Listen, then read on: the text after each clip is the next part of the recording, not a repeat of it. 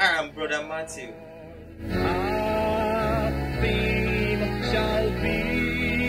Thank you for tuning in once again. He will lift up Jesus ever.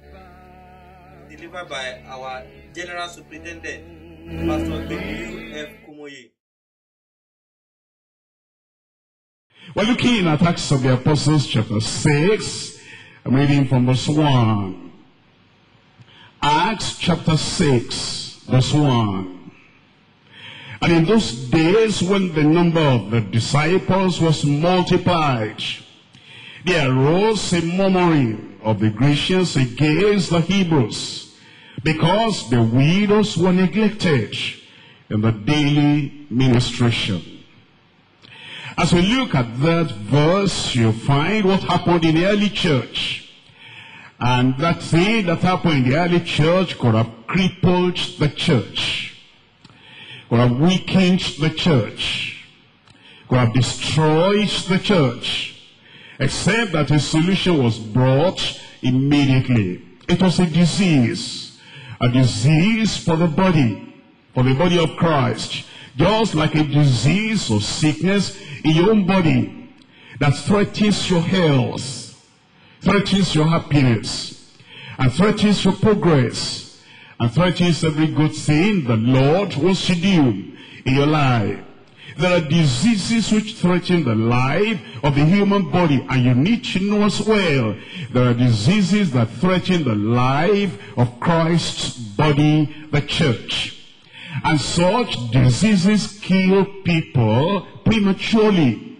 We're told that in 1 Corinthians chapter 10, reading from verses 10 and 11, a kind of disease that came to the body, to the assembly, to the congregation at the time of Moses. And that disease became a kind of terminal disease that destroyed almost the whole congregation. In 1 Corinthians chapter 10 verse 10, now all these happened unto them in verse 11. For examples, and they are written for admonition and learning, our instruction, upon whom the ends of the world are come. What were the things that happened? That Paul, the apostle, was referring to. And he's saying, Corinthian church, you're like a body, the body of Christ. And if you allow this terminal disease to take root in your life, it will literally destroy and kill all the cells of the body. Look at verse 10. Neither murmur ye, as some of them also murmured, and were destroyed of the destroyer. That was the disease, murmuring, that came in their midst. And it happened to become a life-threatening disease in that assembly. We're looking at 1 Corinthians chapter 11, looking at verse 30. And you'll see that those people that are supposed to be worshiping the Lord and rejoicing in the gifts of the Spirit, allowed some things to come into that body, and that eventually destroyed many of them. 1 Corinthians chapter 11 verse 30, for this cause, for this reason, just because of this, not because it was the will of God, not because it was the plan of God, not because this was what God intended originally, but because of the disease that came into the body. It says, for this cause, many are weak and sickly among you, and many die, many sleep. As we think about the early church, and you think about that church in Acts of the Apostles that were filled with the Holy Ghost, and those people had the word of God being paid to them without fear, without favor. You have the grace of God flowing into their lives. You have the power of the Holy Ghost manifested in an unprecedented manner. And yet something came in. And that thing that came in, the apostles recognized immediately this was going to be a life-threatening disease. I'm coming back to Acts of the Apostles again, chapter 6. Before chapter 6, know what had happened? The church was united together. The members and the ministers, The members and the leaders and their followers in one accord together. And great was the manifestation of the power of God. Persecution came from outside. But that persecution from outside couldn't have any effect on them. In fact, it became even stronger and became more bold as a result of the pressure coming from the outside. Now this came from the inside. And it says, in those days of rejoicing in the Lord, in those days of revival, in those days of spiritual life coming through everybody, in those days of the manifestation of power, like in the days of Jesus Christ all over again in the church. In those days when Gamaliel rose up and he said, you people, these people of the Sanhedrin, what should you? Because if this be of God, nothing will be able to destroy this. But if it be of man, it will fizzle out by itself, or kill itself, destroy itself. But if it be of God, be watchful what you do, lest you be found fighting against God. In those days of spiritual protection upon the people, when the number of disciples was multiplied, and God was just blessing the evangelism and their outreach and their discipleship making, and God bless everything that they did in the church, and disciples were being born again, people are being born again and developed in the Lord, and they multiplied. It says there arose a murmuring of the Grecians against the Hebrews, because of the widows were neglected in the daily ministration about food, about material things, about non-essentials, about passing things, material things that didn't matter at all. You're going to find out that it's these little things, inconsequential things, insignificant things, people are allowed to destroy their lives, to kill them, to scatter them, and to stop the great work of God that is doing among the people. You find the same thing with the children of Israel. They allowed just murmuring over food. They forgot the Red Sea that was divided. They forgot all those great miracles God did for them in the land of Egypt. And they forgot everything that Moses made to them. The little thing, what are we going to drink and what are we going to eat, and our soul is not fed up with this manner. Those non-essentials captured their interest, almost killed them, almost destroyed them. In fact, it was because of those little things, many of them did not get to the land of Canaan, the land of promise. Not because they broke the 10 Commandments. Actually, the 10 Commandments were intact. But some of them, many of them that murmured in the wilderness, it was because of these things that mattered not. The things we take in today and then we pass out tomorrow. The things of passing value, of low value. Those were the things that hindered them from having the promise of the Lord they have given to Abraham, to Isaac, and to Jacob. That's why we need to look at this. I'm talking to you today on the healing of a life-threatening disease. The healing of a life-threatening disease. The disease of murmuring. The disease of allowing those passing things, non-essentials, unimportant things, inconsequential things to so take root in your life.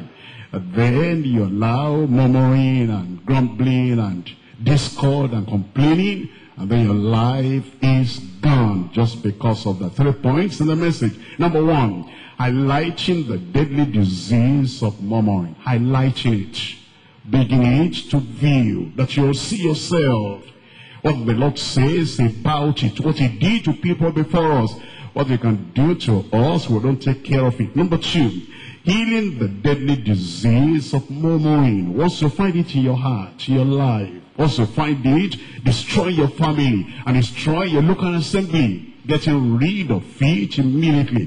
Healing the deadly disease of murmuring. Number three, holiness of disciples delivered from murmuring. The disciples were delivered from murmuring, their holiness, the kind of lifestyle, their character, their conduct, the kind of life they lived because of that deliverance from that disease of murmuring. Number one. What's number one?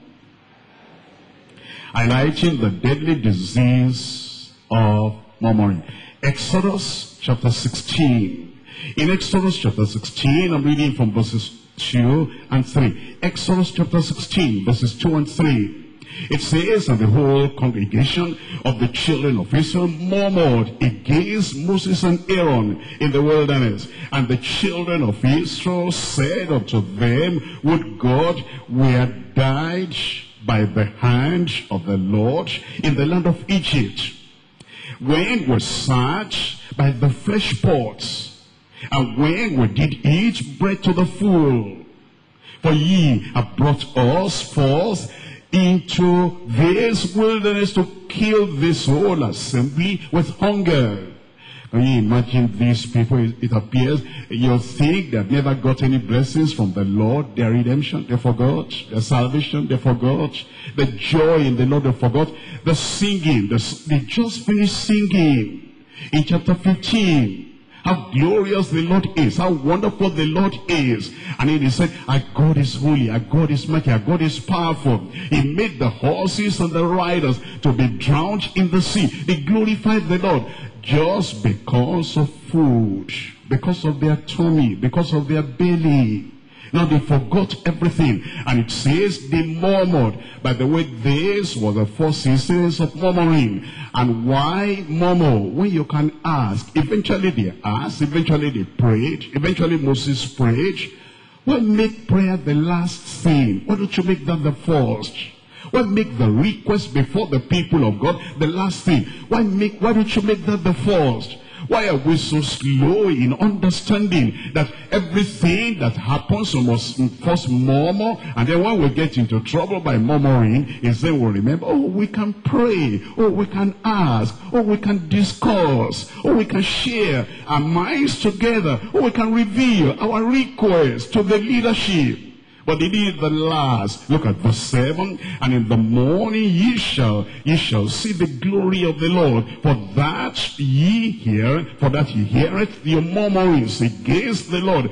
And what are we that ye murmur against us? And Moses said, this shall be when the Lord shall give you in the evening flesh to eat, and in the morning bread to the full. For that the Lord heareth your murmurings which ye murmur against him. He said it's against him you are murmuring. For what are we? Your murmurings are not against us, but against the Lord.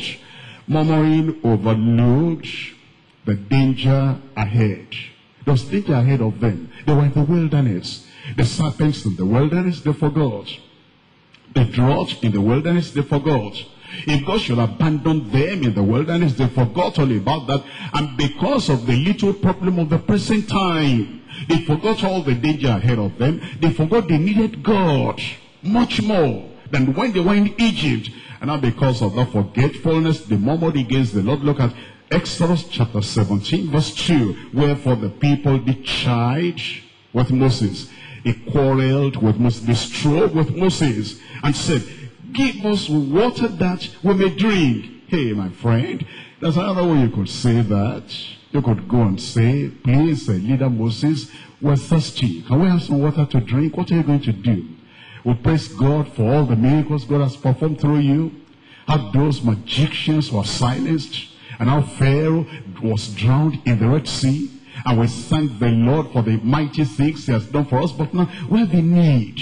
We need some water to drink. There's another way you could say that.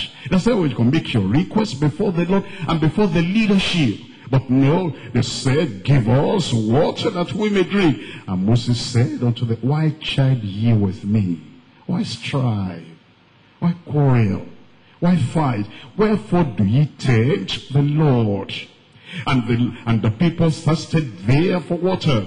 And the people murmured against Moses, saying, don't we have another method to be able to satisfy our need? Isn't there another approach that these children of Israel could have taken, and the water will still be supplied? Is there not a better way?